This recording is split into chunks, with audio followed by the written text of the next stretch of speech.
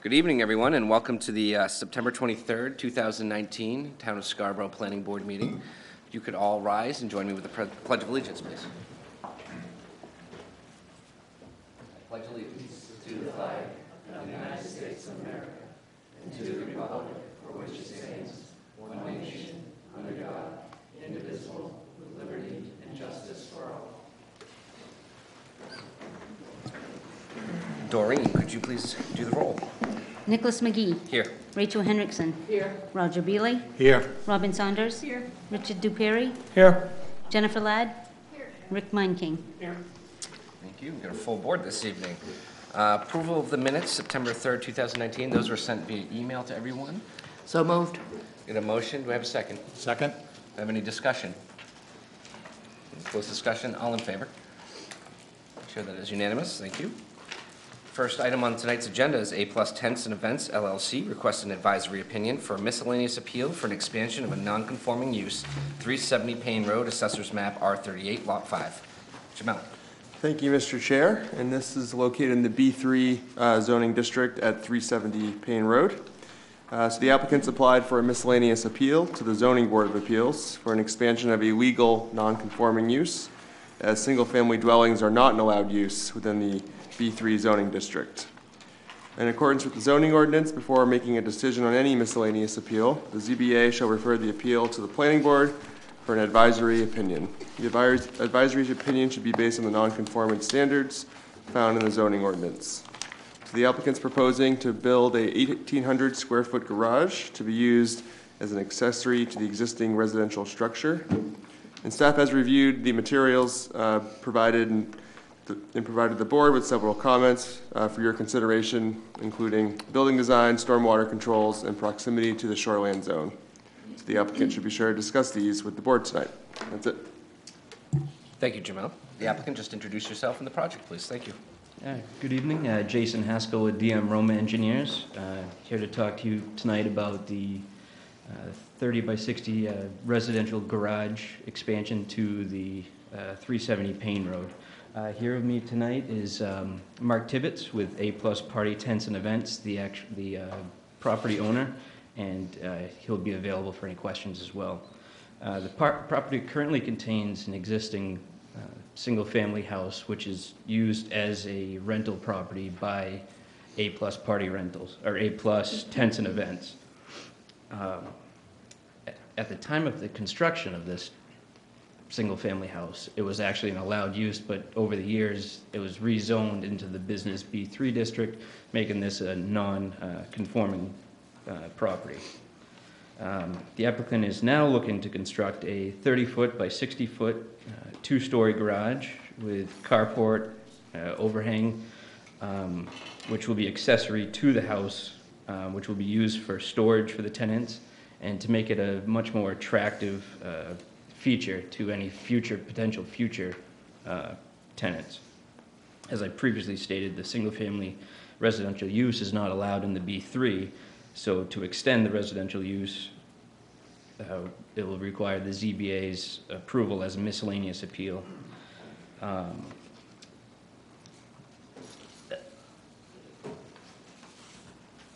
As in this rendering,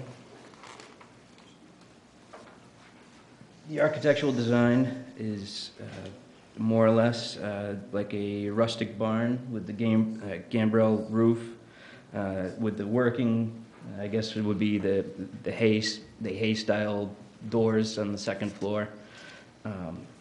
And right now the proposed color is to be more like a burgundy red, so a little bit maybe more of a darker than a normal red, barn red. There will be no proposed water or sewer connections, which will not increase any of the public utilities or put any strain on them. All around, the extension of the residential use in this area will have less impact than the surrounding commercial properties with respect to utilities, traffic, and the stormwater generation. So as I was looking up and down the street, I saw these other two commercial buildings, which are allowed in the zone, And the style of the buildings are more or less kind of in the same realm as what we're proposing. The top one has the same, I guess, barn-like features with the hay doors in the top story, the red colors, and then also both facilities look like almost like a residential structure, a single-story structure. So it will, for the most part, fit in with the surrounding businesses. As part of the review from the town staff, we have also added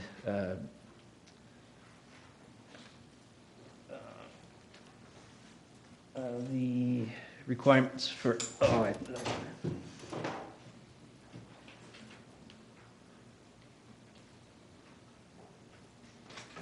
Nope. excuse me, roof line drip edges, so that everything that comes off the roof and the portion of the gravel parking lot will actually get into these roof drip edges and provide some sort of treatment and erosion and sedimentation control.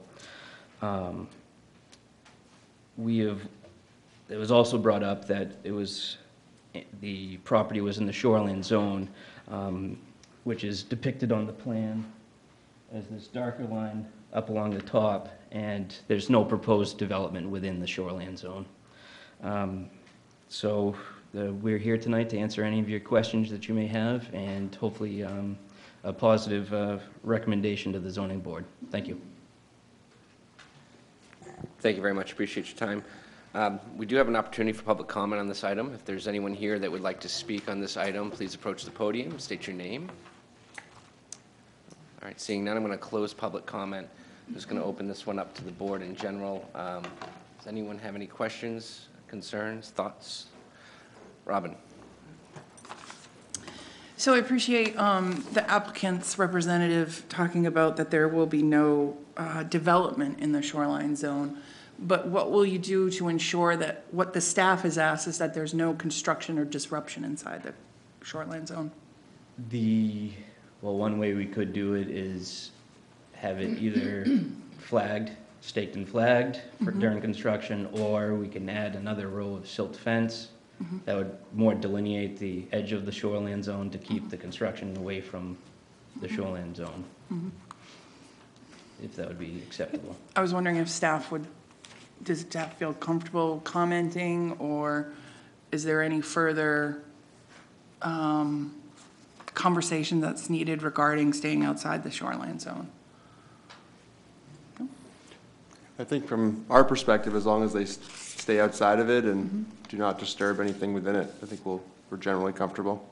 I think that's a great offer to do the double silt fence. That's keyed in, not just posted in. That would be great. And so you talked a little bit about the architecture. I'm in the general residential character of the area. I don't have any questions on that. But how, other than those drip line trench features, what other stormwater controls are you planning? Mostly because the majority of the site's already gravel.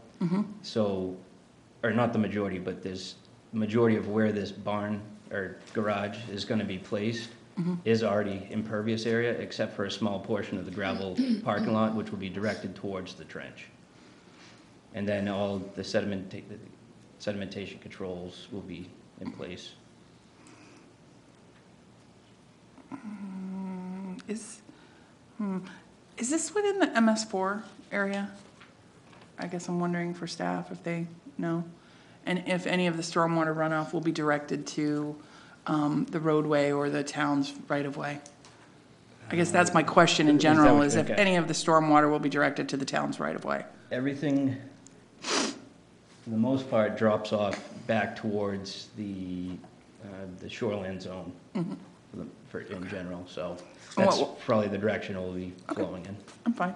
Thank you. Thank you, Robin. Rachel. Yeah, first, one of those picky little details.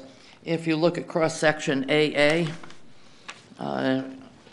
If you notice, before you take this to the zoning board, you have this actually set up as a mirror image. So you kind of need to reverse that. Yeah, Yeah. I did notice that. But How big is the original house? it's approximately 800 square feet. And you're proposing as an addition, an accessory dwelling, something that's 1,800 square feet. Correct. Which leads me to the question of, given the space and the setup that you have, what guarantee is there that a tenant, since the purpose is to be more attractive to tenants, doesn't use that for commercial use, since essentially you've indicated there's both storage and a shop there that lends itself to commercial use along a commercial road? Sure, that could be something that's written into the lease agreement. I think that would be appropriate, because otherwise it would be very attractive to somebody who wanted to set up a small Oh, sure. business, Yep. given the size and the location. Otherwise, if somebody does move in and it's commercial, we have a question of additional impact that we would have to take a look at. Right. And that's all my question. Thank you, Rachel. Is there any other board member? Rachel, Mr. Roger. Sure. Do you have the existing house? There's not going to be anything done to it, is that correct? Correct. Do you have any photograph of I it? did or not. any- I did not take a picture of that. No. I'm all set, I was just kind of curious about that. Thank you. Go ahead, Rick. Yeah, can you, obviously it's going to be on, got to do my homework. It's going to be built on a slab, correct? Correct. And you can confirm there's going to be no floor drains or anything in that slab? Correct. Okay. Thank you. There was none on the architectural plans, and there's no chance that a floor drain would really work out there. Jen, did you have something? Just a clarifying question, the use of this again is just for just an accessory to go along with the house that's currently being rented as residential, is that right? Correct. Okay.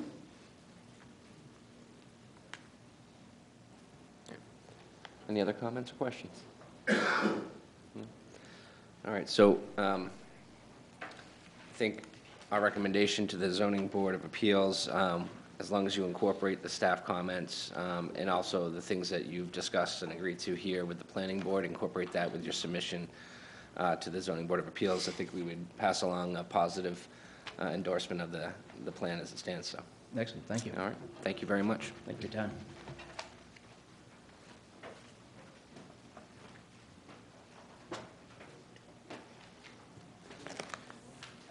Next item on tonight's agenda is Jay Chatmas requests a final subdivision review for 34 New Road, Assessors Map 35, Lot 17. Jamel? Thank you, Mr. Chair. I'm just going to change the... So this is located in the RF and Aquifer Protection Overlay Districts at 34 New Road. So the board granted preliminary approval for this project back in your last meeting in early September for a 6-lot conservation subdivision. And really the only remaining element that warrants discussion this evening is, or that staff believes warrants discussion, is the proposed wooden guardrail along Snowy Owl Lane. The Public Works Department wrote a memo and continues to recommend the applicant install a steel guardrail due to their concerns about the wooden guardrail being damaged during winter operations. So the board should be sure to discuss this element tonight. And staff is comfortable with the remaining elements being addressed administratively and has provided you all with a draft motion for your consideration this evening. I'll stop there. Thank you, Jamel. So this sounds to me like it's a, I will put a guardrail in made of steel, or I will not. If Please only we're introduce your- black and white like that, yes, quite. Introduce your project, your name. Thank you. Mr. Chairman, members of the board, I'm Jim Fisher with Northeast Civil Solutions. Here this evening, it would be our pleasure to be able to represent Mr. and Mrs. Chatmas, who are here this evening as well, regarding a request for final approval for this particular 6-lot subdivision. As Jamel has already mentioned, there's really not a whole lot to it at this point. What I'd like to do, there's a couple of things that I would like to address, but basically, when the memo before you, the bottom of the first page and the second, everything on the second page, all those bullet items, no problem. Okay to every one of those. Many of those are standard conditions anyway. They're either already on the plan or will be, so there's no issues there whatsoever. So coming back then to the, and also had the requested waiver, we talked about this last time with the 22 feet of the pavement versus the 24 feet. That's not really an issue. So there really leaves only two things. That is the guardrail and the sidewalk. As far as the guardrail is concerned, we had just a brief impromptu meeting with staff, and essentially, yes, we recognize the need for the guardrail. We're still working with Mike, with the Director of Public Works regarding the type of guardrail. He had actually suggested in a conversation we had last week that there might be a different type of guardrail that we could put there that would be something less than industrial steel, which is just from an aesthetic standpoint, it's horrible looking, basically, on a subdivision of this, on any place. But it's necessary when you're traveling 60 miles an hour down a highway. 10 miles an hour into a dead-end subdivision, not really the case. But he also admitted, well, I'm not going to put words in his mouth, but essentially it was more the concern of he wants to make sure that the municipal equipment, when the road is actually accepted by the town, that if there's any damage to that guardrail based on basically plows pushing snow up against it, if it cracks, that was his biggest concern, that he didn't really want to be, or that he didn't want the town responsible for having to replace those. So we've got a couple of different options that we are discussing with him. The point being is that as far as the board is concerned, yes, we will have a guardrail there. The type of guardrail, we will work with Department of Public Works and end up having that in place, acceptable to DPW and the staff long before the town, or before the road is actually turned over to the town for approval, just by way of explanation to the board. The other issue that I'd like to bring up, the only other issue remaining, is the sidewalk. We did get the waiver for the sidewalk. That was in lieu of an in lieu fee. And the only thing I'd like to bring up there, and Rachel, I'm going to look at you, as far as that fee is concerned, we don't have a problem specifically with a fee and in lieu fee. We don't expect to get something for nothing. But in thinking about what we're doing here, what we'd like to propose, and I'm still going to look at you, is if we put in the pathway, the wood-chipped pathway that we were talking about, which is about almost 2,000 feet of it along the backs of these the lots that are on the right, the multiple lots, that would give people a little bit more of a passive recreation area, something to use. It would be a place to gather, particularly in the off-season, but it would also be a ski area. Some people could gather there as far as people in the neighborhood. And we'd be happy to do that, but what we'd like to do then is from the area, and I'd like to point this out on your plan behind you. Sorry, this pointer only works on this particular section. So what we would do is from about this section right here, all the way down through this section over here, we would have a pathway, and a wood-chipped pathway to get people kind of into the woods, be able to have them use it, let them do what they will for a passive recreation, all in this section. And then from this point here, would be the area that we'd like to be able to pay the in lieu fee. The only reason is that $25 per linear foot, based on the linear footage that we have out here, is going to equate to about $32,000 in additional fees as far as the in lieu is concerned. If it were a 40-lot subdivision or even a 10-lot subdivision, that becomes all relative. It's not a big deal. For a 6-lot subdivision, an extra $30,000 becomes a fairly substantial deal. The point being is that if we could start this or the in lieu fee for the distance from about this point down to here, we cut that down to less than half, which means that instead of about $32,000, we'd be looking at somewhere around $12,000 to $15,000. We, again, understand that we don't want to get something for nothing toward that end, but if we were to put in this trail so that everything up here from a safety perspective, from a sidewalk perspective, from people utilizing a different way to be able to access the street or the pathways around it, where people can meet recreationally, et cetera, we'd just like to be able to start that calculation from this point on down to New Road. That's essentially it. If the board would acquiesce to that, then I think pretty much we're done. And given that, I'm happy to address any questions or comments that you may have. Thank you. Thanks, Jim. We have an opportunity for public comment this evening. If there's anyone here that wants to speak on this issue, please approach the podium, state your name. Seeing none, I'm going to close public comment. So I'll kick this off. Why not? I know Rachel's ready. I traditionally don't, and I think over the years it's probably been noticed that in small subdivisions that don't really go anywhere in particular, I don't have a propensity to acquire the sidewalks when we're not forced to. You know, that said, if I were to look at this project, that corner being maybe a safety issue, maybe I could see a section of sidewalk going in on that corner. So your proposal to only pay a portion up to getting around the dangerous point of the bend, I find relatively acceptable. I think that's fair. That's my personal take. I'll let other board members jump in. I'm glad to hear that you're willing to work with town on the guardrail to get to a point where you're both satisfied, knowing that the town has to operate there and is ultimately going to be responsible if they damage that. So appreciate that. I'll let Rachel go next. Well, you just threw me a curve. I should point out that it's not really an either-or when we start talking about placemaking in open space. So I do like the idea of the pathway and a place for people to gather. I'm not sure I see it as a trade-off for a sidewalk, since the issue for me about the sidewalk has been the children walking down that area to get to the school bus, if the school bus does not come up through the whole development. And for high school kids, it likely will not, certainly for the elementary school kids. So it's an intriguing proposal, but I would have to ask the town how the town, and that would be Jamel, how the town looks at that sort of a quid pro quo, because there's something about that I really don't like. Jamel?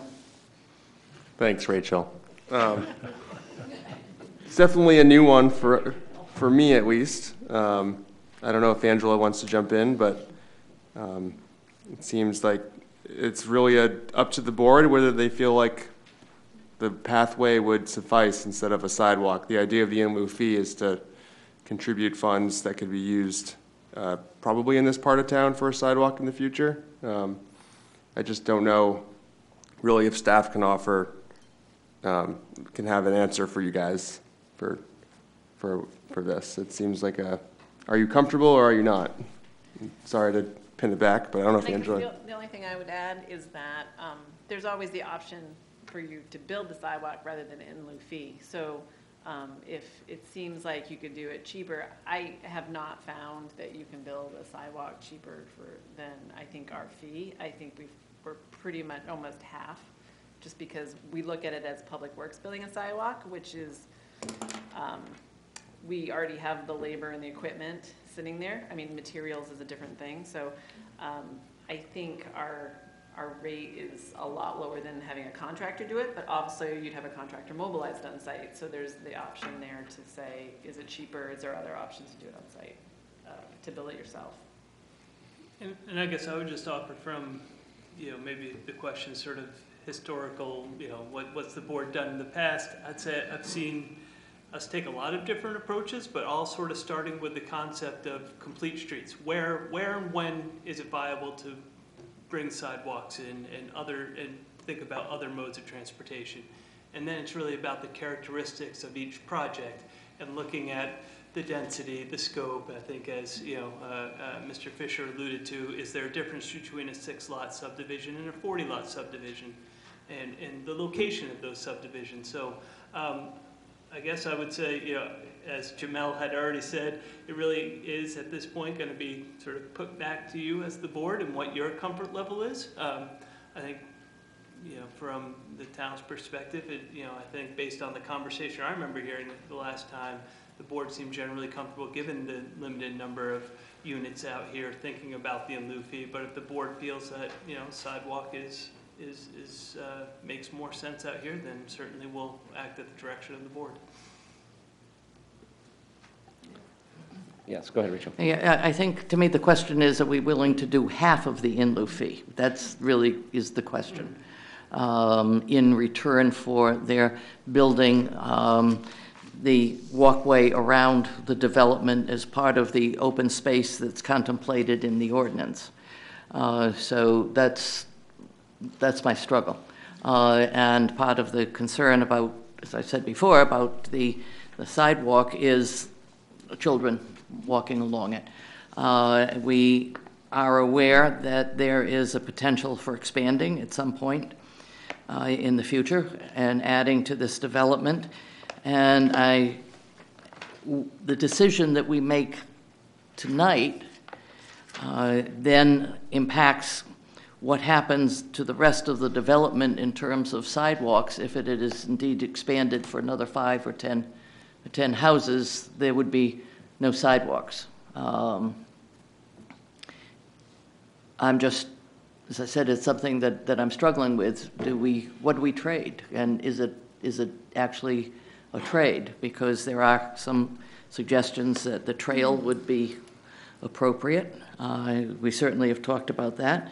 And at the same time, we're looking at, so I accept your offer of a trail, but we are looking at the question of the whole of a sidewalk or half a sidewalk or half a fee. And that's the dilemma that we have.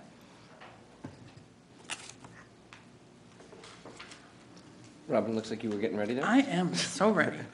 Go ahead. So let me ask a clarifying question then. Is the, in a lot of neighborhoods, we have to do sidewalks on each side of the road, correct? And in this one, has there already been a concession that there's only sidewalk on one side of the road? No, there's no sidewalk. That's already been done. The board's already decided that. That there will be a sidewalk? No, that there will not be a sidewalk. That's what the in lieu fee was all about. So what we're talking about here is if we were, because one of the conversations we had last time was it would be nice to be able to have someplace passively recreational in the conservation area, et cetera, which does have a cost to it. And again, I know that cost doesn't enter into decisions, but it basically does. Okay. Well, in my opinion then, we've already negotiated that there may be a path and that it's $32,000. And quite frankly, to not get too crass here, we're in, ordinarily this is an environmentally protected watershed. Is this not in the Red Brook watershed? Mm-hmm. And we've already said that, it makes sense for the Red Brook to have, a path versus 2 sidewalks. But in my opinion, the safety trumps the environment every time. And a child's life is far more important than $32,000. So I'm unhappy already that you have the in lieu fee. So I'm about you having to pay the in lieu fee. And I apologize, developers, but it is the cost of doing development in Scarborough. This is an area of Scarborough that's going to be on the rise. We're seeing a lot of development in this area, and so the connection and continuity is going to need to be there, whether it's a path or a sidewalk. And I feel like we've already negotiated, and so $32,000 is the way it needs to be. Thank you, Robin. Roger. So really the question is 32,000 versus half of that and a path. Yes, basically. That's what it comes down to right now. I think, I tend to agree with Nick. I got to tell you, I don't see a need for a sidewalk on this development at all to start with, so that's where I'm coming from the very beginning. I'm not even sure you need a path there either. I think it would be organic by the people who live there eventually if they want a path. In an area like this, I don't want to get into the sidewalks again, but I think it's a reasonable compromise that you're offering, so. Jen. So to expand on what Jay mentioned, which is thoughts about the town's complete streets policy, actually, just a question. Are there plans, even sort of high level, to further build out this lot? Or to add additional lots to the subdivision? There's no plans to do that at this point with this property owner. Let's be real, though. At some point over the course of the next half a century, it's beautiful developable land back in there. So eventually they're going to divest themselves of the property, and somebody will probably come in and do that. but there's no plans for that in the immediate future. Okay. So a 6-unit subdivision with a dead-end street like this, you know, the volume of traffic, the speed of traffic, the type of traffic coming in and out of this street, presumably, these will be single-family homes, so somebody's pickup truck or a moving van or, what have you. This is not the type of street that I think needs a sidewalk either.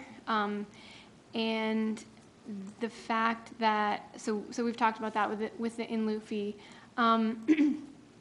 But even building a portion of it, I just took a quick look around this general area on the map, and there's no other sidewalk to tie into. There's nothing, at least on this version of the view that I'm looking at, there's nothing on New Road, there's nothing out on Running Hill Road, and there's actually even another subdivision nearby, similar number of homes at quick glance, that doesn't have a sidewalk either. So the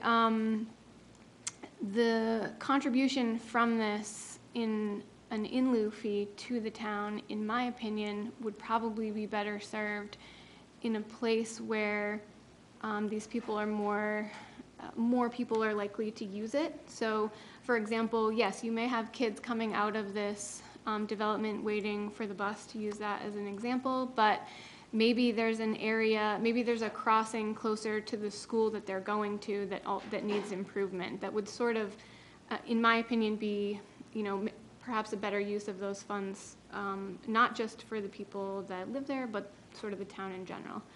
And so, for that reason, I think, I think if the in lieu fee was calculated based on the full length of the sidewalk, then that's probably what, what we should be looking at. I do have a question about the path option, though. Is that something that would all be on private property, correct? No, it would be off the private properties in the common area, so that anybody who is within that subdivision would be able to utilize it at any point. Okay, but not within the public right of way? Well, people can invite the members of the public in, friends or what have you, but no, it's not typically open for the average person to come up and park on the road, get out and walk around and then leave again. Okay, so that's the issue that I have, is that if the full amount of these funds were to be used to build a sidewalk, the whole length of it, or down to New Street, New Road, that would be something that would be both technically available to the public, but also logically available to the public. Does that make sense? Whereas a path that kind of looks like it ducks behind someone's house might not be as inviting for someone, unless there was adequate signage or something like that. So I guess without sort of identifying the option that you've provided, which is that of a path plus the sidewalk, unless that path is going to be identified in a way that's as clear as a sidewalk, that this is space available for everyone to use, I would also vote in favor of the full in lieu fee. We could, toward that end, if I may, we have no problem about putting signage there. It's not like the public can't go there, they just typically don't. Sure. But if in lieu of a not having signage because they don't know that it's there, that's easy. And we'd be happy to put up a little, like a greenbelt trail sign type of thing. Something like that, that would identify that. Sure, that's not a problem at all. If the intent is to provide, a recreation amenity to residents and, and to the greater benefit of the town, whether that be neighbors across the street or, friends that are coming to visit or what have you, I think that would be a good way to do it, just making sure that it's widely available to everyone. That was exactly the premise that we came here this evening with, is to say, we'd love, signage is fun. I didn't really think about that, but that's easy, and we can certainly do and that. it wouldn't have to be huge, but, No, but an arrow saying, trails. greenbelt, well, I wouldn't say greenbelt, but, woods trail pathway on both ends type of thing, that would be fine. In fact, that's actually that's a good idea, just to be able to let anybody know that, yes, this pathway into the woods is actually yours to be able to utilize. So that's not an issue. Really, the whole thing comes down to a matter of money. And I know it's not supposed to, but it does. And there's a pretty significant difference on a subdivision of this caliber between basically what equates to around $32,000 and less than half of that. It's not huge, but it's significant. And that's really the only reason why we're still here, just kind of debating this a little bit. So we would just toss out there that we'd be happy to construct the path, which will actually take several $1,000s as well, but that's fine, because ultimately the developer would end up saving the better part of about $12,000 to $15,000, which is fairly substantial. What type of maintenance do you foresee on something like that long-term? It typically has to be maintained as far as being cleared of any other vegetation that would come up through it over the years. And if anything falls over it, it would be maintained typically like the green belt is maintained. We'd need to make sure that we go in there as often as possible, but typically once a year anyway. And the homeowners association is responsible for that. So they would have to take care of that. Thank you. Rick Manking? Yes. As a concession for the no sidewalks, you did agree to put in a street light at that corner. So to me, that takes care a little bit about the safety issue. We agreed that this subdivision does not need a sidewalk, and I feel that that's true. Compromise is a nice thing to do. And a solution such as the one you proposed seems to help those people that are going to live there and be an attractive feature for them. And it's their own little neighborhood, and I think that's a great thing. And yeah, the compromising so that 6 lots and 6 families can live in Scarborough, to me, sounds reasonable. So I'd be in favor of the path and the half fee for the sidewalk. Thank you, Or Rick. your half. Is it piggybacking on some? Yes. It is. Go ahead. Rachel, go ahead. No, she's got a piggyback. Yeah, in terms of what Rick just said, I like the idea of the greenway, green belt. Something that we might want to look at adding to that might be a pull-off area where somebody who does come from the outside can park a car to walk around. Otherwise, we would see anybody coming in simply parking on the street in what's already a narrow street. Rick Perry?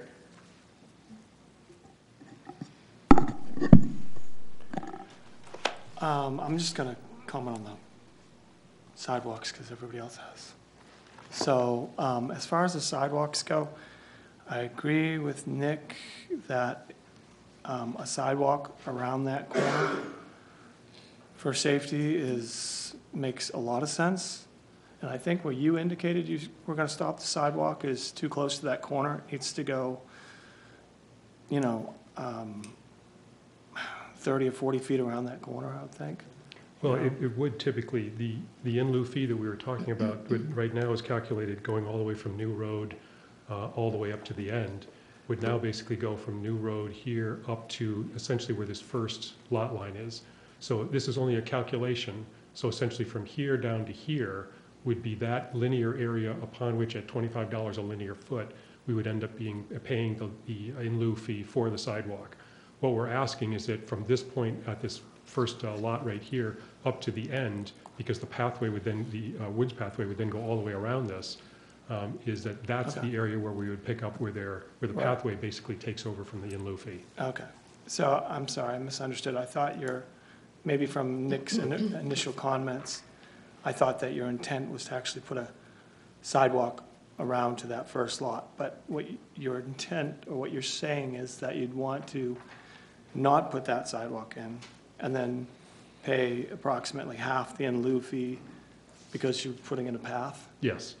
Yeah, I'm not for that at all, honestly. Okay. Well, the sidewalk's already So done, but- I understand the in lieu thing, that we've already debated that, and that's fine. I mean, that's already been decided, I guess. So, but waiving the in lieu fee for a path, I mean, I don't know where that goes. As far as from standards and organization, if we say, okay, they don't have to pay half the in lieu fee because they put in a path, what if the next person doesn't want to put in the in lieu fee because they're going to plant rose bushes up front or something? I know I'm being overly facetious, but either you put in the sidewalk or you pay the in lieu fee, in my opinion, and I would much rather see the sidewalk, but if we agree to an in lieu fee, then my feeling is that I wouldn't start waiving fees for, that's my opinion. Thank you, Rick. Can I just add on to that, that this is a dangerous precedence, and I understand the need to compromise, and I feel like we already have. And when it comes to paying the in lieu fee, you can take that $32,000 and divide it among the 6 lots, and that's only $5,000 per lot to have to recoup on per family, and that is, I think, a bargain when it comes to living in Scarborough and in this area that's developing very rapidly. And as far as taking the in lieu fee from another place to, you know, maybe it makes more sense to take it from another place, I disagree. Just because there are no sidewalks on the street in this area on New Road, that's the burden that the town's gonna have to come up with when this area gets walkable. And because it is gonna be like this, and I'm sort of channeling my inner Susan Auglas, and you know, she has lived here for a long, long time and seen, you know, it when Black Point wasn't, you know, the big bicycle mecca that it is, and who knows what will happen here in New Road. And as you mentioned, sometime in the future, this area is going to be developed. And I think sidewalks are going to be a must, probably within 10 years. And so I think we need to stick to our guns on the $32,000 here. And as Nick mentioned, I think it's a very dangerous precedence to set if we try to renegotiate what we've already given for compromise. Thank you. Thank you, Robin. So I think everyone's weighed in. I'm not hearing much support for your proposal to split that. For what it's worth, I'd like to separate the issues. The first question we had to answer was, do they need a sidewalk or not? And my mind was immediately no. And that's kind of where, so if I'm not going to require a sidewalk, why do I need to ask for more money? And that's the way I was approaching it. I don't think it was an attempt to circumvent any or start any precedences. But if it's not worthy of a sidewalk, why are we asking for the cash? Again, that is my 2 cents. I live in a neighborhood with over 48 homes in it, not a sidewalk to be seen. We walk those streets with kids, and I'm talking 30-plus kids at a bus stop every morning. And for whatever, it's just not an issue. So a little bit of that, my feelings on this comes from my experience living in these types of neighborhoods that don't connect to anywhere. So even if this did see an expansion, I'm not sure it would have reached the threshold. I understand the need for these ordinances and what the town is trying to do with the interconnectivity, the complete streets, all of that. But I still like to think that we have that little bit of rural Maine nature in us, and that we can manage some street walking on our own. So anyways, that said, you don't have the support, as far as I can tell, from this board to reduce or modify the in lieu fee. We have a motion here prepared, and I am prepared to put it forward. We can go into further discussion after I read all of the findings and the conditions, if we need be. So, bear with me 1 second while I roll it out. All right. I move to approve the project titled Witten Woods Subdivision proposed by Jay Chatmus as depicted on the plan set prepared by Northeast Civil Solutions dated 9/9/19 with the following findings, waivers, and conditions. The applicant is proposing a 6-lot residential conservation subdivision at 34 New Road. The subdivision is located within the RF and Aquifer Protection Overlay zoning districts and is further identified on the Town of Scarborough tax maps as map R35, lot 17. The Planning Board has reviewed the application and supporting documentation and finds that the proposed design of the subdivision adequately addresses the requirements of the subdivision and zoning ordinances. Waivers. 1, permit the requested road width to be 22 feet instead of 24 feet. Conditions. 1, all future development on tax map R35 lot 17 shall be accessed from the proposed future right-of-way depicted on the subdivision plan. 2, prior to the release of the Mylar, the plan set shall be revised to address the following. A, provide a guardrail detail along Snowy Owl Lane acceptable to the Public Works Department for use on a public street. B, spot elevations related to driveway culverts shall be provided to ensure that each are meeting A, the minimum pipe requirements of a 15-inch diameter, B, adequate cover of not less than 19 inches, and C, the roadway cross slope continues to the driveway culvert location. C, a revised plan note specifying that the contractor will install the town's standard LED Cobra head fixture. D, the proposed split rail fence on Lot 1 shall be extended to the property line. E, a revised design of the private way, Marlin Lane, that meets the private way standards. F, updated plan notes S14 and S15 with the appropriate information. G, an updated plan note on S19 as the town of Scarborough does not provide any maintenance of snow removal or private projects regardless of their pending status as future public streets. This shall be reviewed and approved by the planning department. A, pay the in lieu fee in the amount equal to the estimated construction of a sidewalk along Snowy Owl Lane. The funds are to be directed to the town's multimodal reserve account. B, execute and record a maintenance agreement as required by the post-construction stormwater management ordinance. C, address the review comments in Woodward and Curran's memo dated 9/19/19. D, revise the homeowners association documents to include a provision requiring the maintenance of a split rail fence or other hardscape feature demarcating the stormwater feature within Lot 1. This shall be reviewed and approved by the planning department. 4, prior to the issuance of a building permit, the applicant shall A, pay the traffic impact fees, B, pay the recreation contribution fees. 5, prior to the issuance of any certificates of occupancy, a professional engineer must provide certification that all BMPs proposed at the site were installed and are functioning as intended. This includes the proposed drip edges associated with the single-family dwellings. 6, prior to the start of construction, a pre-construction meeting is required. The meeting shall include appropriate town staff, the developer, and their site contractor, and is to be coordinated through the planning department. That is the motion. Do I have a second? Second. I have a motion and a second. Do I have any discussion? Seeing none, all in favor? All opposed? I have 4-1. You propose, thanks. Thank you. You show Jen as dissenting.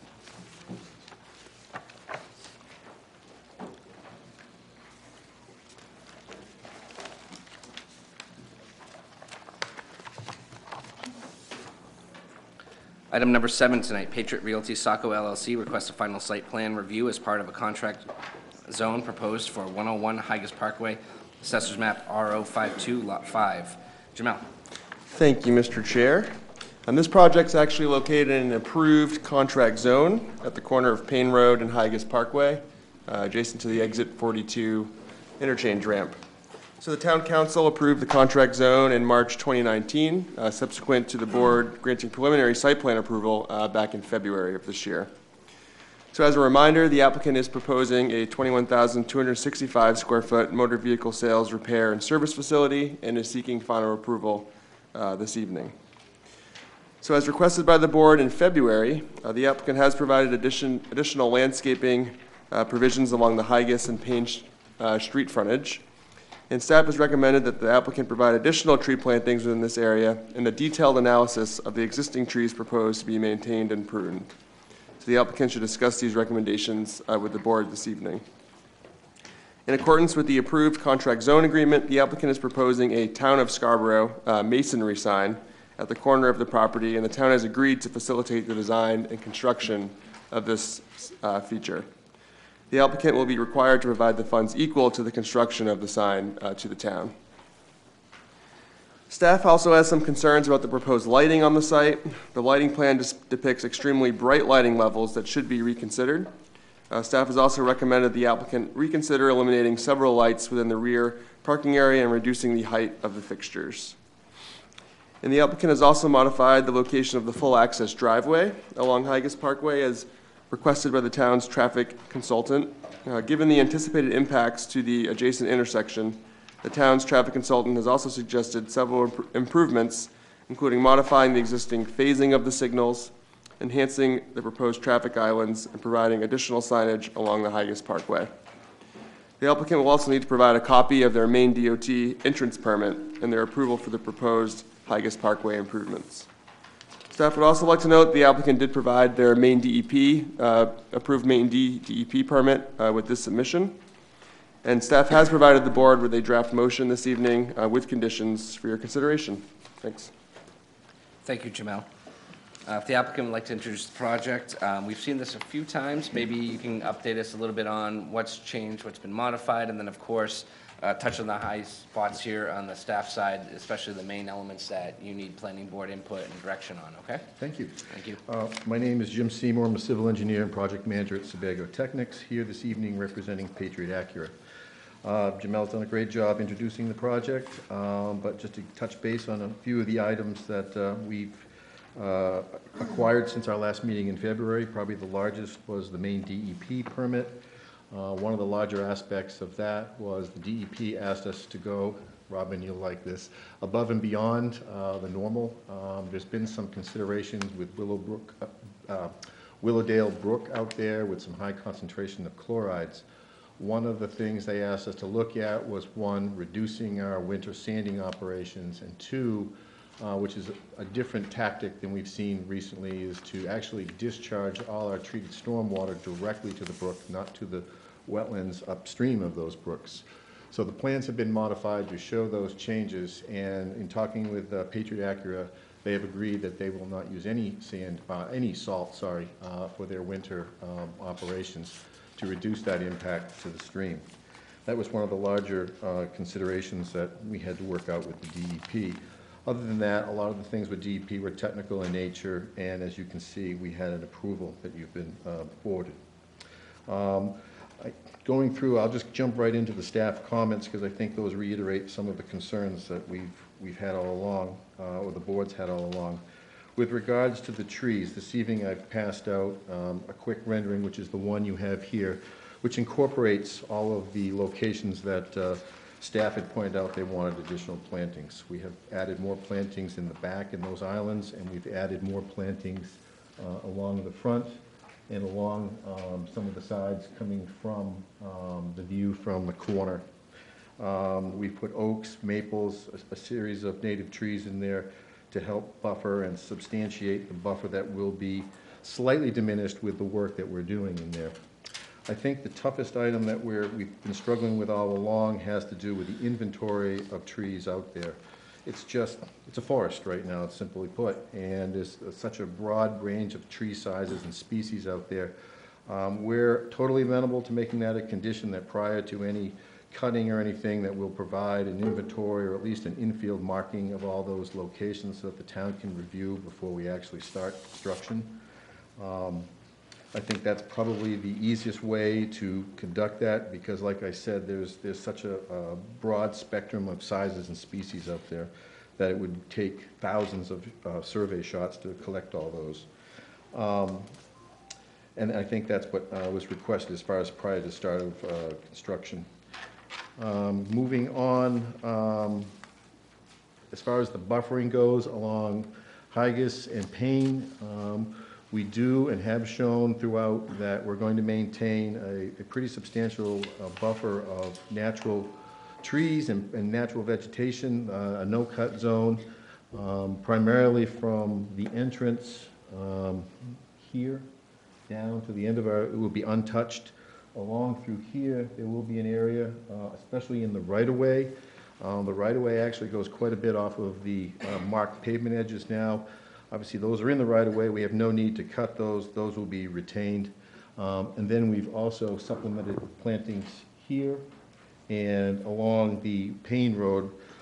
One change that we've made is with the utility connection because there was going to be kind of a cut through here. And talking with the sanitary district, we're coming through the opening here and we'll be tying into the sewer on Hygas. So that'll reduce one of the openings along Payne Road. With regards to the sign, we did provide the town an estimate of what we thought that sign would cost, and it was around $63,500 that we would be contributing to the town. One of the comments that came back would be a request to get an actual consultant or contractor price on that.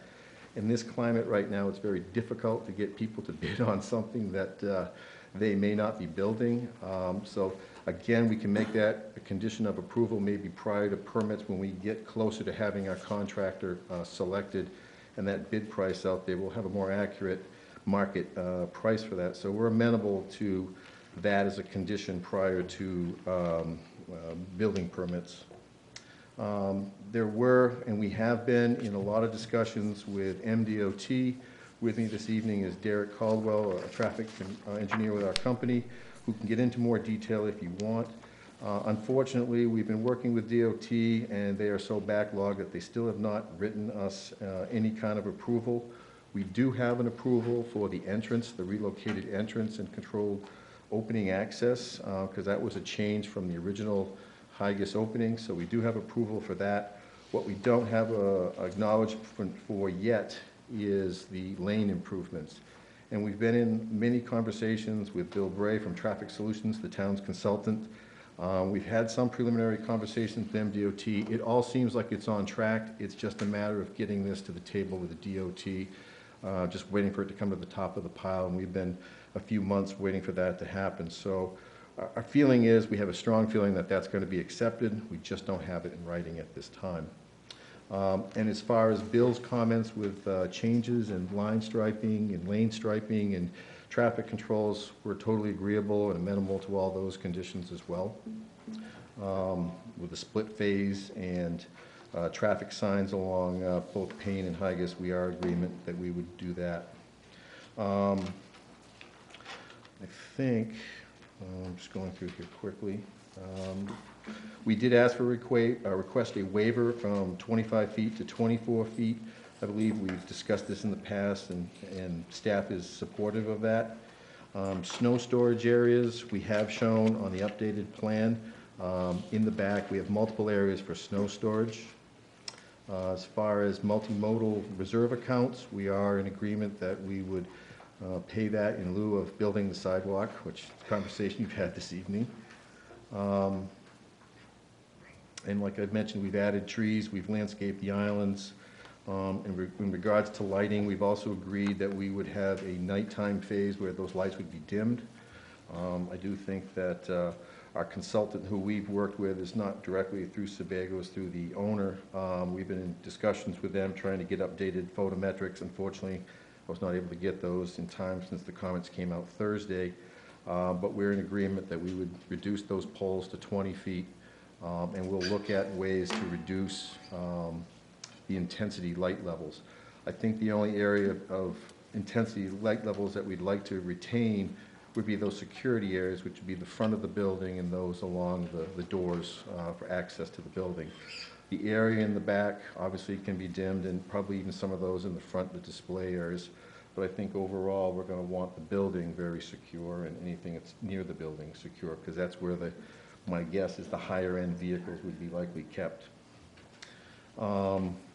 We have met with the sanitary district and reviewed that. We have provided a letter stating that their approval for the capacity. And we have discussed with both the police department with regards to the correct 911 address. That will be 101 Higas Parkway for the official address for the site. And the fire department has reviewed, and we have amended hydrant locations per his request.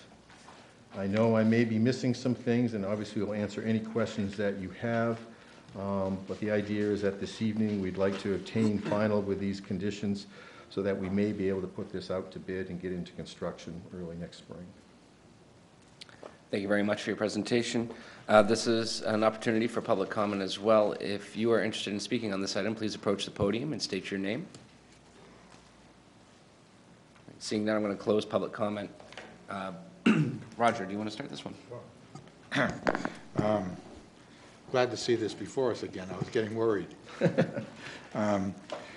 I tend to agree with you on the inventory of the trees. I mean, it's a lot of trees out there. So whatever you can work out with staff on that, I would go along with. What kind of trees are you going to put in the parking lots, in those little islands? Well, give me just a second here. Those are going to be a combination of tupelo and I believe some other deciduous trees that would not have, obviously, seeds or any Right. kind of fruit or anything like that. That was a concern that both the applicant and we had, is that we didn't want those getting on cars, basically. So we've looked at the species to try to match it up with what works best with inventory out there. Okay. I remember that was one of the arguments against the trees before, so. This area, when you're going along the parkway where you have the stormwater Yes. areas, is that area in between there, is that going to be lawn or just going to be natural turf? That will be a natural area that'll be allowed to come back to its natural state. It may be occasionally manicured, however, in the DEP order, we did not mention that as a lawn area, so that would be allowed to come back to its kind of natural condition between the two ponds. And frankly, most of those ponds will grow in over time as well.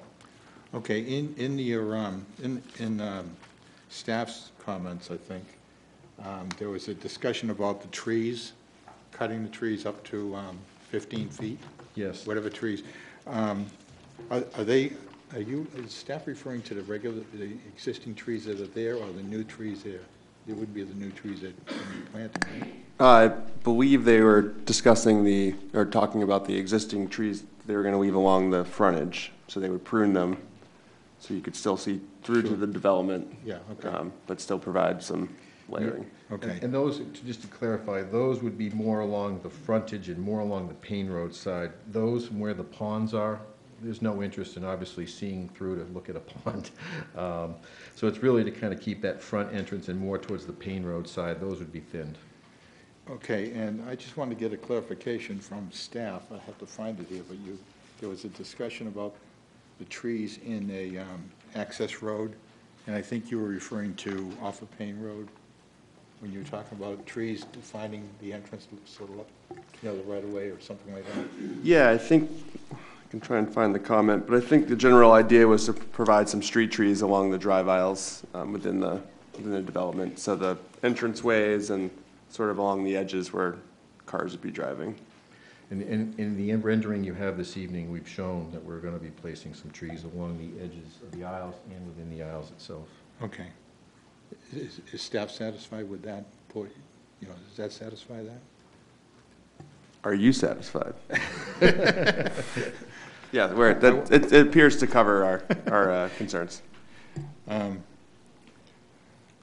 don't have anything else right now. I'm just pleased it's here and things seem to be moving along. Thank you. Thank you, Roger. Jen?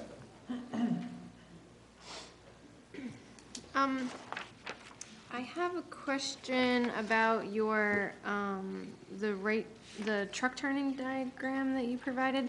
So you're not proposing any pavement modifications at the actual intersection, correct? There will be now, and Derek may be able to speak more to this in conversations with Bill Bray, the traffic consultant. They're talking about some realignment, and there's a multitude of things coming along in this intersection. We're kind of the small fish first here. Obviously, there's some bigger players that will be coming down the line with some other improvements. But in those conversations, we've looked at ways to realign some of the lanes. There would be I don't believe there'd be any actual pavement work. Would you like to come up? There would be no immediate pavement work at that intersection, expanding. Right, so the current proposal is, I think what we're referring to is the northeast corner, where we had the truck turning. Yes, yep, northeast corner. Yeah, so that was showing that we were looking at if that, there's an existing wide shoulder there with the striping in it, if that could be utilized as a dedicated right turn lane. But what we found was that without expanding the pavement, a truck couldn't safely maneuver that corner. And right on that corner, you have the traffic control cabinet and the mast arm, so it just wouldn't be feasible to simply widen. Okay, so the point of the graphic is just to show that a dedicated right turn lane would sort of not work or kind of cut it too close, even if the pavement were to be widened. So instead, that'll be a shared right, that'll continue to be a shared right lane, is that right? Well, the Haggis approach would not be modified, essentially. That'd still remain just a striped shoulder. Okay. So, but that can still, you can still make a truck turn there, correct? Without modifying the intersection? Right, so I guess overall, there would be no modifications to the actual alignment of the roads at the intersection. The only changes would be the signal timing as well as the northbound Payne Road. We'd be What our analysis showed, which in Bill Bray's comment was mentioned, was on that approach, the lane configuration would be changed, but none of the lane widths or anything would actually be modified, just the usage of the individual lanes. Okay, so I guess my only question is just to make sure, because I'm sure that you'll be having large trucks coming in here. Probably they're coming in off the highway, I'm not really sure, but maybe a delivery up Route 1 from somewhere in Saco, I don't know. But just making sure that that large truck can make the right turn under the current geometry of the intersection without impacting the signal equipment or the other island that's out there. That would be my question. I think one of the confusing things is right now it appears to be a right lane. It's actually a paved shoulder, so it's not a formal lane. So you've got... But from the formal lane? Right. From the formal lane, you have plenty of room to make the right turn. Okay. Even with a large... Even with a large truck, Okay. yes. Sorry, I now understand what your graphic was intended to provide. That was my biggest hang-up, sorry, I was stuck on that. Other than that, I appreciate Bill's detailed comment letter on this. And I think that's the biggest question that I had. Thank you. Thank you, Jen. Rick Menking. Yes, without seeing cut sheets of the fixtures, I don't know all the photos, optics of those, but I have to agree with staff that there's a lot of overlighting going on here, and I understand you want to show the vehicles off, but carrying an average of 50 or some lumens is pretty high in that front area, and it's going to be, and it bleeds over quite a bit. And I think we can probably come up with some fixtures that won't have so much bleed over. And you actually have more light in front than you do in the back, and that's where the vandalism is likely going to happen anyway. Yeah. And I think you're well lit up there. Yeah. So I would really suggest that you redo the calculations for the photometrics and provide staff with cut sheets so they can determine night sky and all of that. They will issue. be, just information, they are full cutoff, they're LED, and it's a corporate, unfortunately, it was a corporate standard, and as you pointed out, they like to light things up pretty intensely. So giving them the Scarborough standard, we've requested that they greatly reduce that impact, especially along the front. I understand, again, that along the building, we'll want some light, but I don't think we need 50-foot candles. That's typical what we see on the sports fields. So we'll have them back that off, and we'll provide the town with an updated photometric. Perfect. That's all I have. Thank you, Rick. Rick Perry. All right. Well, now that Rick talked about lighting, I got nothing to talk about. As far as the lighting goes, I know you said you didn't determine which ones are going to be security lighting and which ones are going to be full on as well. Yes, So- I think the majority of the site will be dimmered at night. Yeah. I think only the front will be the security area and any areas around doors. Right, and I have to look at the plan set for that entire area to see what's in that area that's gonna be affected by that light, whether it's residential or whatever, but, yeah, as long as all the lights are dimmable, so, they all have to have the right 7-pin receptacle so that they can accept the dimming controls. So I don't want you to get down the road and say, well, we found out we can't dim them. So Right. I'm sure you're gonna submit cut sheets to the town, and, they all need to be capable of dimming, so Okay. they all need to be capable of accepting that control. And then I'm sure, Unfortunately, the one residence is the one that's there now. There's really nothing in the vicinity of that. yeah, okay. Yeah, I'm not sure which ones should be security and which ones could be dimmed, but I'm sure you'll do a good job in dimming as many of them as you can. Yep. And I would just say, make sure they're all capable of it. And then, again, I didn't review the photometric plan, but I think they're probably all 3,000 Kelvin. Yes. I'd say, okay. That's all I got. Thank you, Rick. Rachel? Yeah, I think the plantings that you have passed out tonight go a long way towards the concerns that were expressed. I do think it's possible if you are going to be cutting up to 15 feet, some of the limbs, it would be good if underneath there you planted ferns, shade plants, low-lying, but something that actually provides something more aesthetically pleasing than a bunch of leaves that could end up there.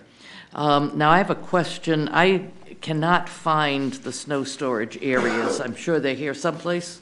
I can't find them. We have located those on the most recent sheet.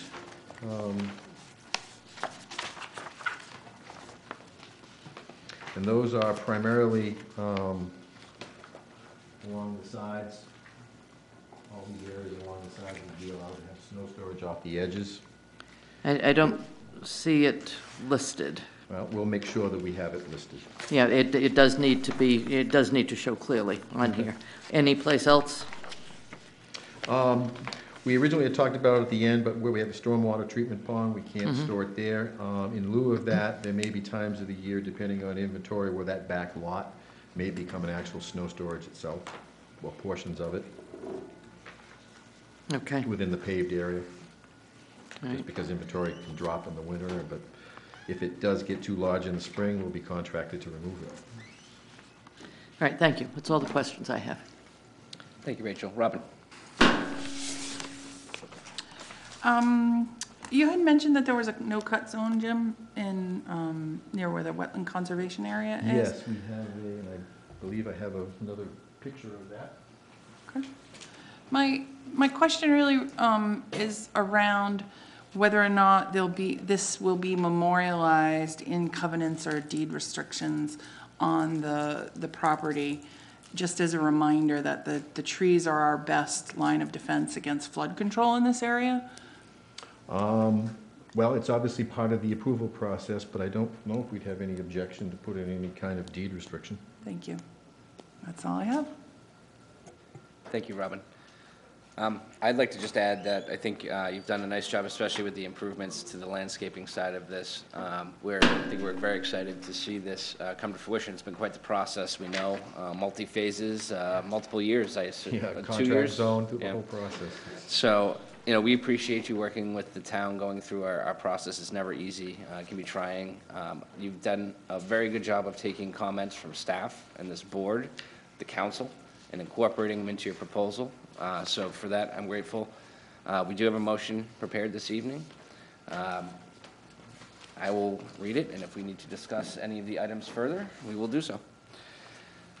So I move to approve the project titled Acura Dealership proposed by Patriot Realty Saco LLC as depicted on the plan set prepared by Sebago Technics dated 9/19 with the following findings, waivers, and conditions. Findings, the applicant is proposing a 21,265 square foot motor vehicle, automobile sales, repair, and service facility with associated landscaping, parking, stormwater management, infrastructure, and other site plan elements. The property is identified on the Town of Scarborough tax maps as R52, Lot 5, and is subject to the provisions set forth in the approved contract zone agreement.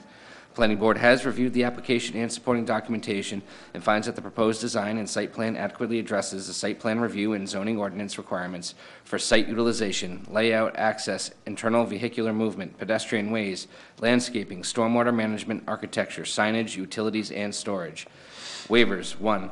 Permit the requested parking aisle width of 24 feet instead of 25 feet. Conditions, 1. Prior to the issuance of a building permit, the plan set shall be revised to include A, additional landscaping and tree plantings along the Haggis Parkway and Payne Road street frontage as noted in the staff review comments memo dated 9/23/19. B, revise the photometrics plan as noted in the staff review comments memo dated 9/23/19. C, additional areas for snow storage. D, additional deciduous tree plantings along the northerly, easterly, southerly edges of the rear parking lot. E, tree plantings and other landscaping within each of the proposed landscape islands. F, additional buffering provisions along the property's northerly border along the parking area and adjacent to the dumpster enclosure area. 2, prior to the issuance of the building permit, the applicant shall A, pay the traffic impact fees, B, pay the in lieu fee equal to the total cost of installing the proposed Town of Scarborough masonry sign, C, Pay the in lieu fee in the amount equal to the estimated construction of a sidewalk along the Higas Parkway and Payne Road street frontages. The funds are to be directed to the town multimodal reserve account. D, address traffic review comments and traffic solutions memo dated 9/16/19. E, address the review comments in Woodward and Curran's memo dated 9/19/19. F, provide approval by the Scarborough Sanitary District. G, provide approval by the Maine DOT. H, coordinate with the fire department in regards to fire suppression for the project. I, revise plan note number 3 on the overall site plan to include the date the contract zone was approved by the town council. This shall be reviewed and approved by the planning department. 3, prior to the issuance of a sign permit, the applicant shall provide a final signage plan that shall be reviewed and approved by the planning department. 4, prior to the start of construction, the applicant shall provide a detailed analysis of existing trees along Higas Parkway and Payne Road street frontages that includes the existing trees, location, size, and species to be maintained and pruned. This shall be reviewed and approved by the planning department. 5, prior to the start of construction, a pre-construction meeting is required. The meeting shall include appropriate town staff, the developer, and their site contractor, and is to be coordinated through the planning department. That is the motion. Second. I have a second discussion, and I just want to clarify one point on here. I believe staff and this board and perhaps the applicant on number 4, where it says detailed analysis. I think what you're proposing was fine with staff, not necessarily a full-blown plan, but essentially. I think what we envision would be a plan, and then we'd also have markings in the field that could be reviewed with different colors based on what we're doing to those particular species. So I think it's a combination of a plan and a site visit prior to construction. If that's okay with staff, great. So I think we're there. Robin? Mr. Chair, just my request to, prior to perhaps the certificate of occupancy, that there will be deed restriction or covenants provided regarding the conservation of the trees in perpetuity. I have that. Thank you.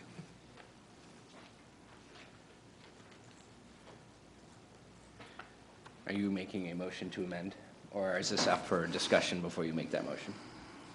I'm prepared to make the motion, but I encourage you all to discuss if needed. Thank you.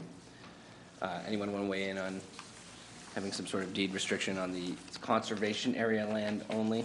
And this is what, to prohibit any cutting with a typical exemption for dangerous, dying trees. Exactly. Would that be? I'm okay with the suggestion. Anyone else? Yes, Roger.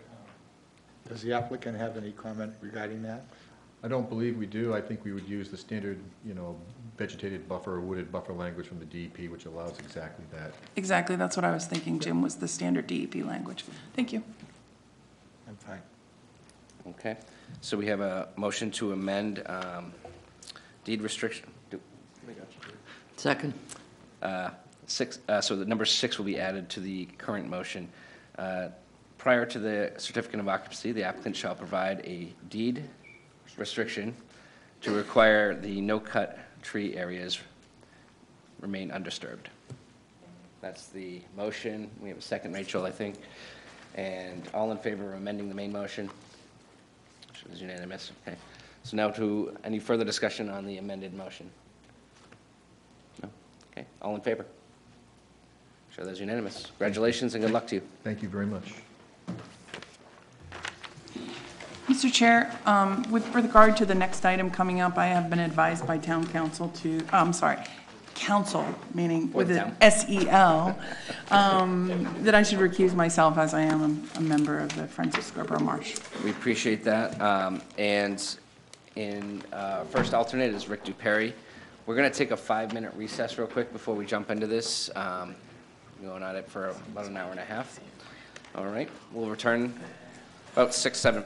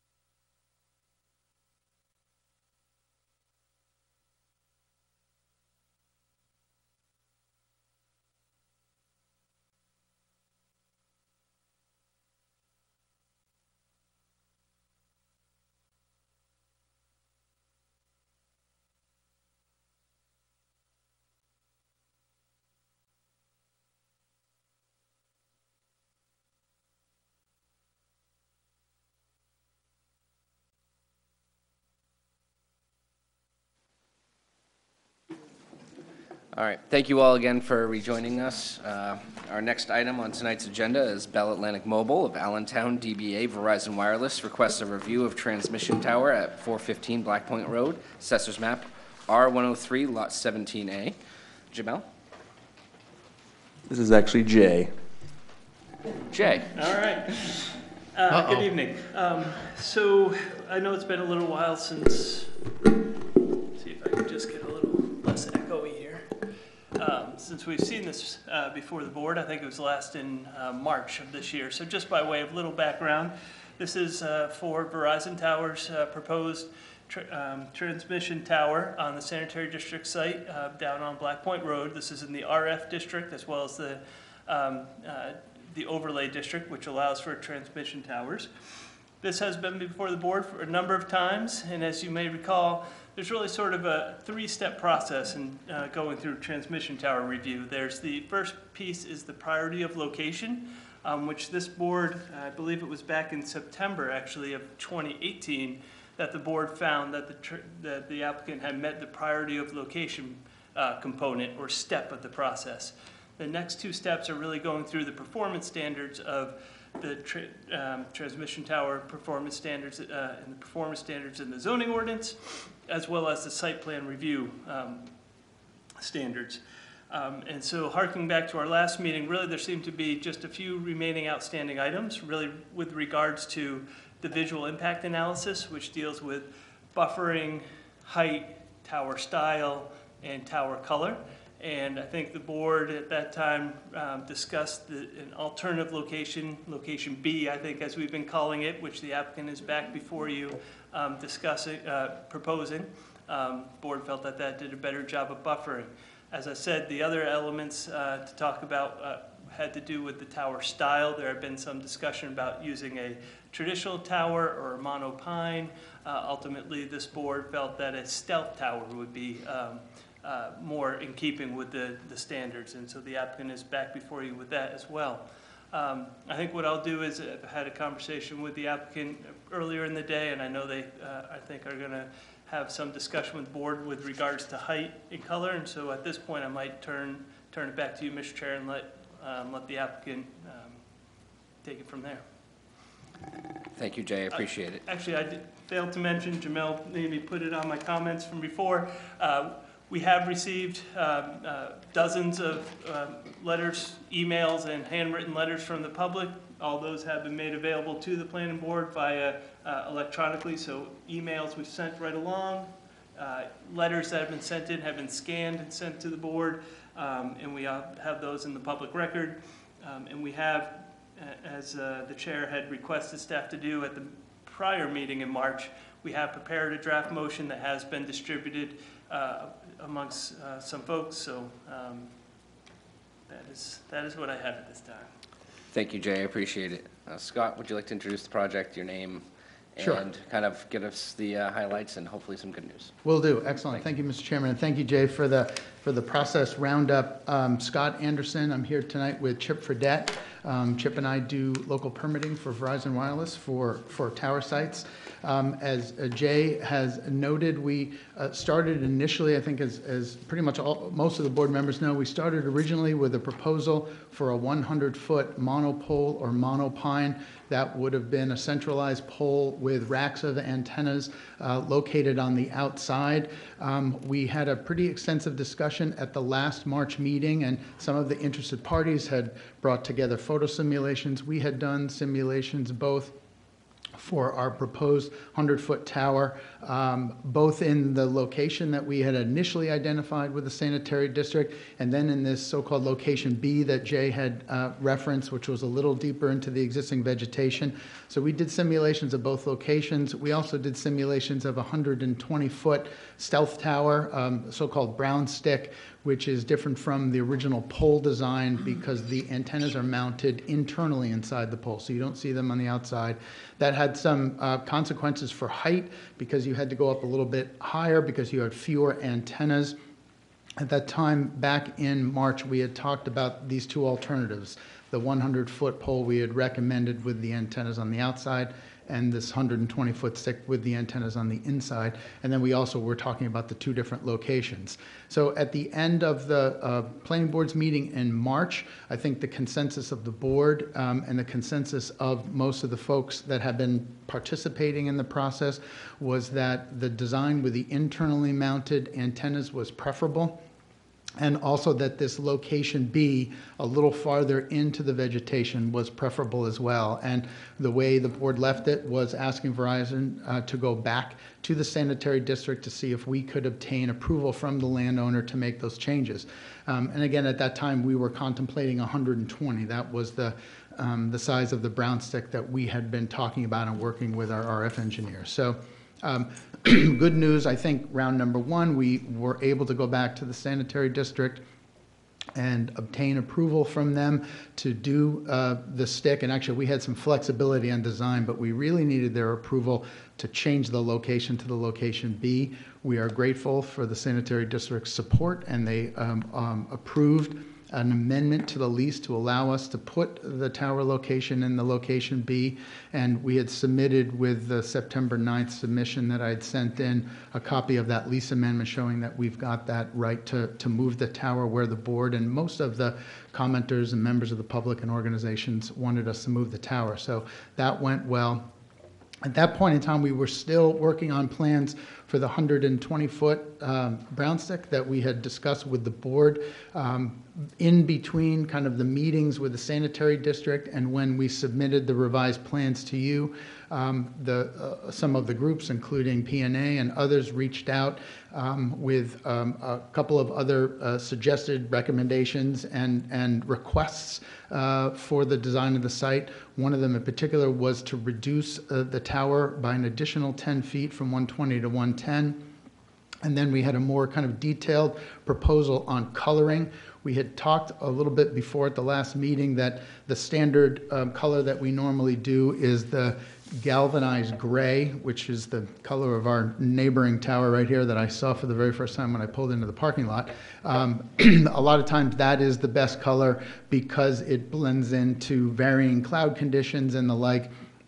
There was a discussion about doing kind of a brown at the bottom of the pole and more of a blue-gray at the top to try to capture, you know, what will be around those different sections of the tower. And what we had indicated in March is that we still think that gray works out better, but we're kind of agnostic on color. So provided that we can find a paint color that roughly matches what the board and what some of the commenters have recommended, and we can make sure that our contractors that build these sites are able to find, you know, it's not necessarily the Sherman-Williams that goes in your bathroom trim. It's got to be a little hardier, but we've got some flexibility on color. So both the issue of the 110 and the coloring, we went back to Verizon, and I'm pleased to report that Verizon is comfortable changing the height down to 110. It's not as great, but it's 10 feet, so it has some additional benefit and will still largely meet the coverage objectives of the site. We'll have the effect of improving coverage in the area, as has been our goal all along. So I think where that puts us is that we're still kind of willing to do all these different designs, but it has been clear that many of the groups that have been spending their time commenting on the project and indication with the board is that the location B is preferable. We're able to do 110 feet, which we think is the preference of the folks that have been participating in the proceeding. We still think that the gray is the best color, but we are willing to do a different painting scheme if ultimately the board decides that that is the way to go. On that one item, again, I can't say that we can kind of meet a particular manufacturer with a certain color number right here, but what we would respectfully request is that we match the color to that, and if we just get some direction from the board as to it's going to be this brown color here and this blue, sky blue color here, then what we'll do is when the project goes to the contractor, we'll require them to match that with the kind of paint that they would need to put on an exterior structure like this, and make sure that staff is comfortable that we've matched the color to the greatest extent possible.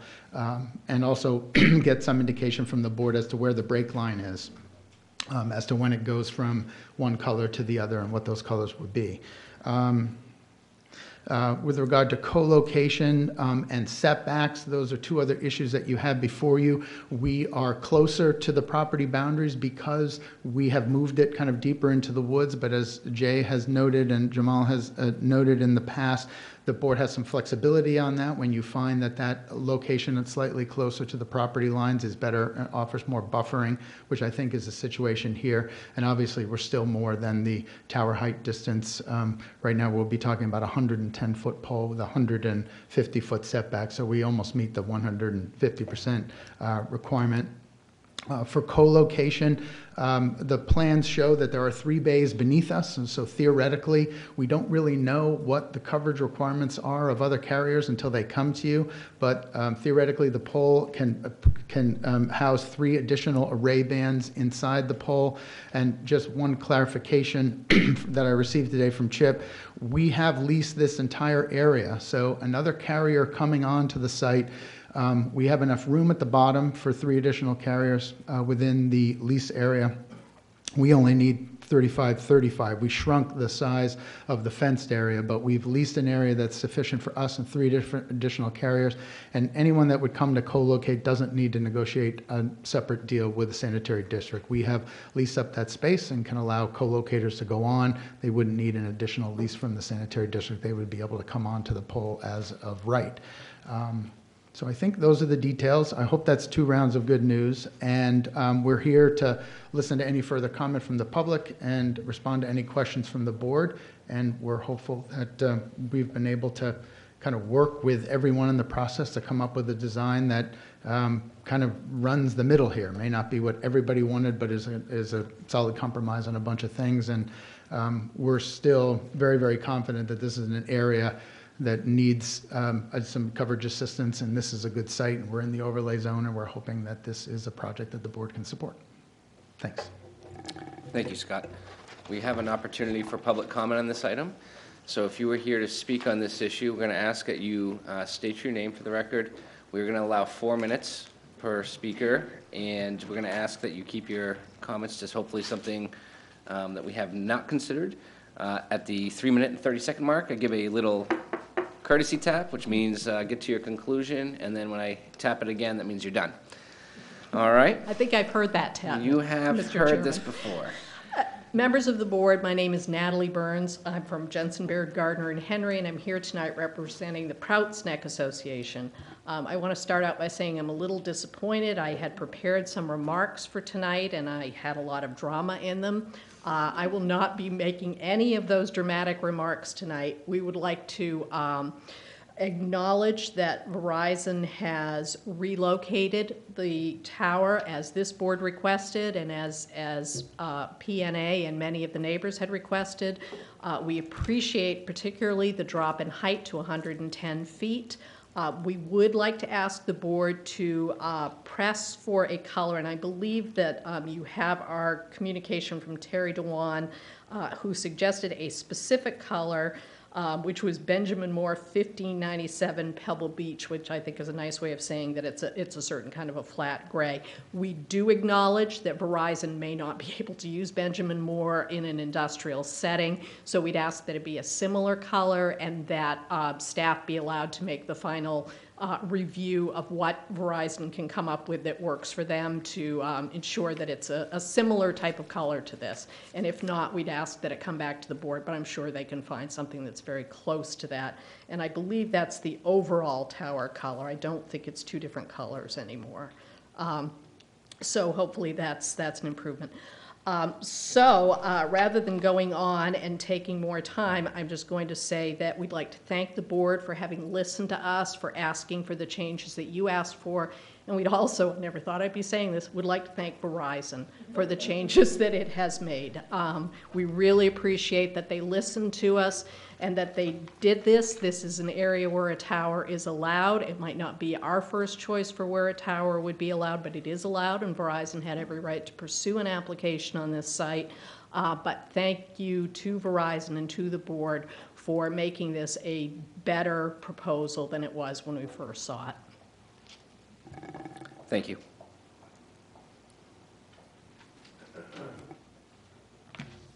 Hi, my name is Ann Fandel. I'm a member of the board of Friends of Scarborough Marsh, and I'm here tonight to deliver a message from Stephanie Smith, who is the president of the board, who unfortunately could not attend tonight. I might not even need to say this now, but she stated, for the board, since you have received a letter co-signed by me and the Prouts Neck Association, I will make my remarks brief. As outlined in the letter, we believe that a cell tower to the height of 110 feet is adequate for its use. The engineer hired by the Prouts Neck Association has done due diligence in reviewing this request and specified a tower height of 110 feet. I ask that the planning board consider this height as the upper limit of what they will approve. Thank you, Stephanie Smith, president of the board. Thank you. Thank you. Any other speakers this evening? This is a surprise. Okay. With that said, I'm going to close public comments. So I'm going to kick this off, and I'm going to tell you thank you, especially to the people in this audience. You fought tooth and nail, and you got this to where it needed to be, and I appreciate all of you being here and voicing your concerns and helping move this project forward. And as Natalie had said, maybe it's not ideal that it's going to be there, but we've done the best with what we have to work with, so we appreciate it, very much so. And Verizon as well. You know, it's not easy coming back through this process for over a year and revising your plans 6 to 8 times or how many ever. And I know that a lot of work going into this. So look, civics works. This is great. So kudos to everyone involved. I'm satisfied with what I have presented in front of me. I don't have a whole lot left to comment on at that point. The only thing I want to just confirm, my understanding too was that the color of the tower would be just one color. Yeah. I don't know if anyone here had a different impression of that? No? Okay. Any other comments from this planning board or questions? This is just shocking all around. We're all a little stunned. Let's take a minute, take a deep breath. That said, we do have a motion prepared. I believe it had been shared with the public as we requested last time out. So it is lengthy, so if you got a blanket and a pillow, cozy up. Okay. I move to approve the site plan amendment project titled Scarborough 2 ME, proposed by Verizon Wireless and depicted on the plan set prepared by Nexus dated 4/19/19 with the following findings and conditions. Findings concerning compliance with Scarborough zoning and site plan review ordinances. The applicant is proposing to construct a 120-foot brown concealment, 120-foot brown concealment brown stick transmission tower located in the leased portion of land at 415 Black Point Road, owned by the Scarborough Sanitary District. The tower and associated infrastructure will be located within the 5,625 square foot lease area. The proposal also include an approximately 470-foot long, 15-foot wide gravel access road within a 20-foot wide access and utility easement. The property is located within the Transmission Tower Overlay District and the Rural Farming Zoning District and is identified on the Town of Scarborough tax maps as Map R103, Lot 17A. The Planning Board has reviewed the above referenced application and supporting documentation and finds that the proposed design of the project adequately addresses the transmission tower performance standards contained in the Scarborough zoning ordinance and performance and design standards contained in the Scarborough site plan review ordinance. Zoning ordinance section 9F, performance standards transmission towers. 1, priority of locations. A, existing transmission towers. The applicant has provided information about the possibility of co-locating on the Black Point Inn, Black Point Fire Station, and church steeple at 167 Black Point Road as alternatives to the proposed tower. Based on the evidence provided, the planning board has determined that co-locating a tower at one of these alternative locations would leave gaps in service. B, new transmission towers within the industrial or light industrial districts. The applicant is not proposing a new transmission tower within the industrial or light industrial zoning districts. C, new telecommunication facilities. Based on the documentation provided, the planning board has determined that the applicant is not proposing a new telecommunication facility. D, new transmission towers within the transmission tower overlay district. Based on the documentation provided, the planning board has determined that the applicant has submitted substantial evidence and justification and has demonstrated that a location of higher priority under subsections 1A through C above cannot reasonably accommodate the applicant's requirements for coverage improvements in the intended geographical area. 2. Standards for transmission towers. A. Height. Number 1, based on the documentation provided, the planning board has determined that a 110-foot transmission tower effectively screens and mitigates the visual impacts of the tower from surrounding properties, abutters, roadways, and public spaces, while still providing the applicant's coverage requirements. Planning board has ensured that this tower height still accommodates the co-location requirements of subsection 2G below. 2, based on the documentation provided, the planning board has determined that this standard is not applicable. B, minimum lot size and setbacks. 1, based on the documentation provided, the planning board has determined that the standard is not applicable. 2, based on the documentation provided, the planning board has determined that the proposed location, which results in a decrease from the standard 150% of the total tower height setback to not less than 150 feet from the closest abutting property, will result in better screening and buffering and from surrounding properties, abutters, roadway, and public spaces. C, buffering. 1, based on the documentation provided, the planning board has determined that this standard is not applicable.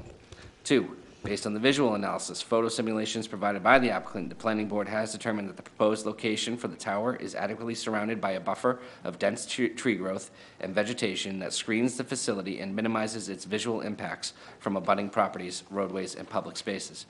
D, visual impact analysis. The applicant performed a balloon test in December 2018 and provided a visual analysis that included photo simulations of the tower as seen from 11 different locations in town. Based on the documentation provided, the planning board has determined the proposed location, buffering, and style of the tower minimizes the visual impacts to the greatest practical extent. The visual impact analysis has informed the decision related to height and color as stated in subsections A and E of these findings. E, tower style. Based on the documentation provided, the planning board has determined that a 110-foot stealth tower with concealed antennas minimizes the visual impacts to the greatest practical extent.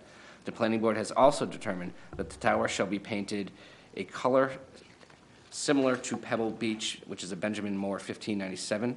This condition is read, condition, the plans shall be revised to include a tower color equivalent to Benjamin Moore 1597 Pebble Beach. F, lighting. Based on the documentation provided, the planning board has determined that there is no lighting proposed on the tower or attached antennas. G, co-location. Based on the documentation provided, the planning board has determined that co-location opportunities on the stealth tower design are reduced given to all the antennas must be mounted inside the tower and require more vertical space than a monopole tower design. As such, the 110-foot stealth tower has sufficient space to co-locate at least 3 additional carriers. The planning board has determined that this design will result in lower tower height and minimizes visual impacts. H, advertising. Based on the documentation provided, the planning board has determined that there is no advertising or signage on the tower or attached antennas. I, coverage. Based on the documentation provided, the planning board has determined that the applicant has demonstrated that there is inadequate coverage for the area covered by the application. J, structural standards.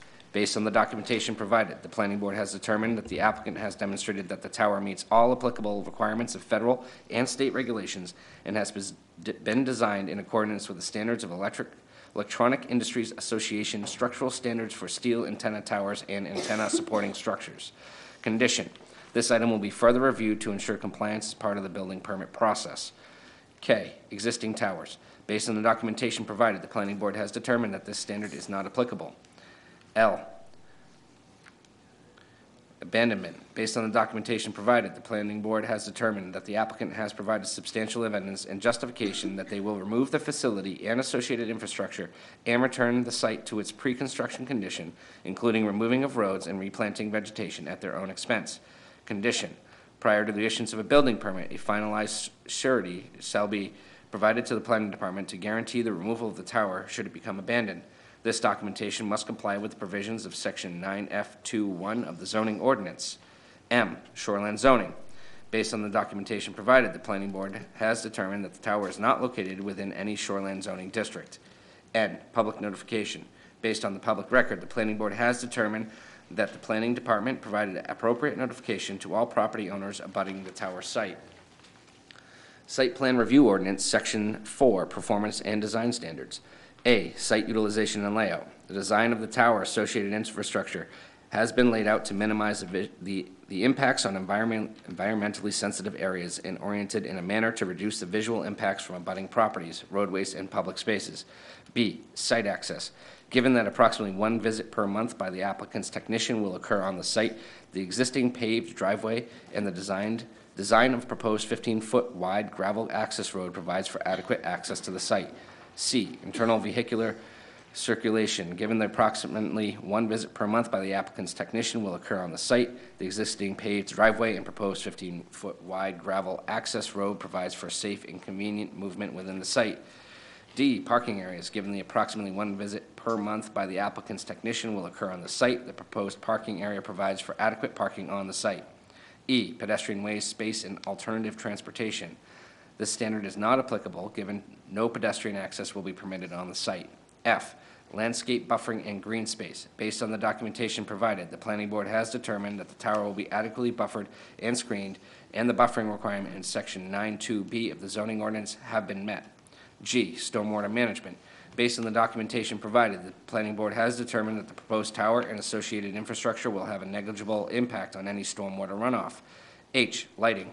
Based on the documentation provided, the planning board has determined the proposed switch-activated light attached to the canopy covering the radio equipment has been designed to balance visibility and safety on the site while minimizing impacts on abutting properties and light pollution. I, architecture and signage. Based on the documentation provided, the planning board has determined that this standard is not applicable given the only structure on the property is a ground-mounted cabinet and no signage is proposed. J, public and private utilities. All power and fiber utilities will run underground. The proposal does not include any other utilities. K, outdoor storage. This standard is not applicable given no outdoor storage is proposed on the site. L, design standards for commercial districts. This standard is not applicable given no structures are proposed on the site and the tower is not located in the commercial district. M, preservation of historic and archaeological resources. This standard is not applicable given the site does not include any historic or archaeological resources. N, municipal capacity and state agency review. This standard is not applicable given the project is not located in a designated growth area. Conditions of approval. 1. Prior to the issuance of a building permit, the plan set shall be revised to address the modifications required as part of the board's deliberation and stipulated in the findings above. Plan set to be reviewed and approved by planning department staff. 2. A pre-construction meeting is required prior to the start of construction. Meeting shall include appropriate town staff, the developer, the site contractor, and utility company representatives if applicable. The pre-construction meeting is to be coordinated through the planning department. 3. No occupancy or full or partial occupancy shall be issued by the code enforcement officer until the town engineer, town planner, or their designee are satisfied that the property has been constructed in accordance with the approved site plan and conditions of approval, or that the town has received a performance guarantee for the completion of specific outstanding site elements within a specified time frame. 4. Final approval shall expire 1 year from the date of such approval unless the applicant has started substantial construction. The town planner may extend final approval for 1 additional year for good cause, provided a written request for extension is submitted before the expiration of the approval. At his option, the town planner may refer any request for extension to the planning board for decision. That is the motion, folks. Thank you. I second that, and I'm glad I didn't have to read it. Anybody need to hear it one more time? Any discussion? Motion and a second. All in favor? I'm sure that is unanimous. And again, thank you, everyone. Thanks very much.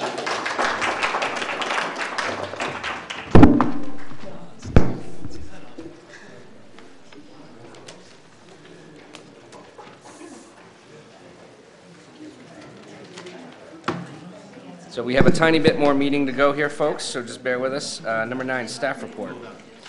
I have a few items to report on. We do have a Mylar that needs to be signed for the Gateway Commons subdivision amendment. It's over there behind Jay. We'll set that up after the meeting. A little update on the Larrabee Farm contract zone amendment. There was a joint hearing held with council last week here in this room. And the next step in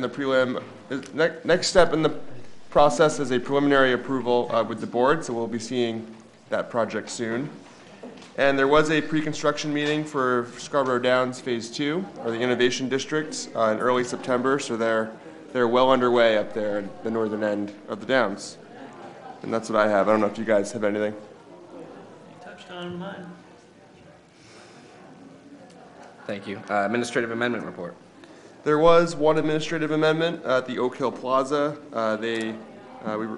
Staff approved a small regraded area with picnic tables for employees. Very slight amendment. That's it. Correspondence. No correspondence. Planning board comments. Roger. Just curious on the cabinets to go. Do they have to come before us anymore, or are they just moving right along? They've moved past the temporary sales trailer idea, and they actually have a pre-con meeting scheduled for next week, so they're moving along. Okay. Any other planning board comments? With that, I will make a motion to adjourn. Have a second? Rachel? Second. All in favor? Sure, that is unanimous. Thank you, everyone. You guys got applause, man.